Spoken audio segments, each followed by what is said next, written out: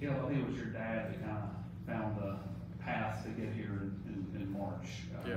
When you guys started talking about it and realized it could become a reality, how big was that? And how much do you think that like those D2 AAA schools who haven't predominantly allowed a lot of early enrollees, how much do you think that changes going forward with more and more of you players trying to get here in January? Yeah, it definitely opened it up.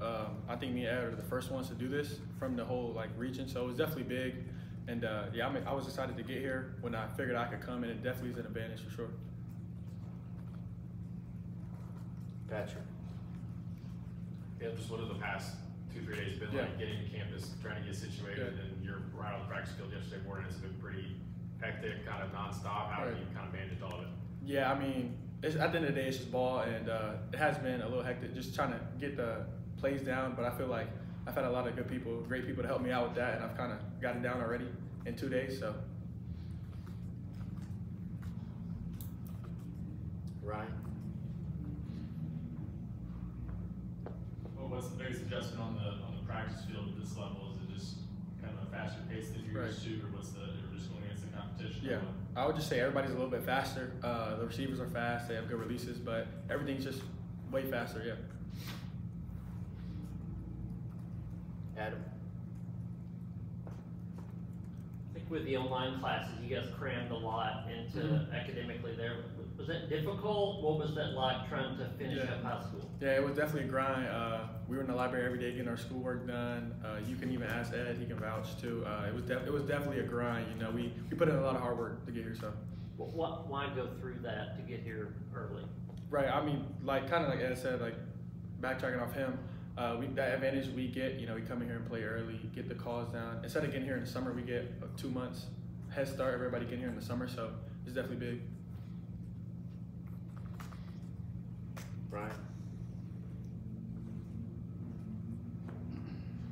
What was that cornerback position like with, you know, being some new guys there, several players having left from last season? Does it feel like it's kind of wide open there, and how's that kind of changed the approach for the whole room? Yeah, I mean, I'm just playing my role, trying to get everything down. Ricky Gibson's been helping me out, so I haven't really been worried about like trying to get a starting spot or anything like that. I'm just trying to get everything down and get in the rhythm of it, and then when my time comes, it will come. Austin? Caleb, I think it was your freshman year we did an interview over there. And you talked about, you know, your dad having a big Tennessee room. And how you grew up a Tennessee fan. Yeah, yes sir. So look now, you know, a handful of years later, and you're sitting up here, you got the Tennessee football shirt on, you're doing it in front of all of us. Right. What's this moment? And being out there in practice, what's this moment? Right. It's definitely a blessing for sure. You know, my pops helped me a lot to get here, and like you said, he's been a big Tennessee fan since I was a little kid. My room was Tennessee. I had Tennessee currents and everything like that, so it's definitely a blessing for sure. Anything else? Patrick? You kind of mentioned you had some guys helping you. You mentioned Ricky there. Who are some other guys that this is a young second year? Right, it is. Who are some of those older guys that helped you kind of come in? Andre Turtine's been helping me out a lot. William Wright's been helping me a lot. I sit by him in our DB meetings. He helps me out a lot. Ricky, Jordan Matthews, he's been helping me out a lot too. So.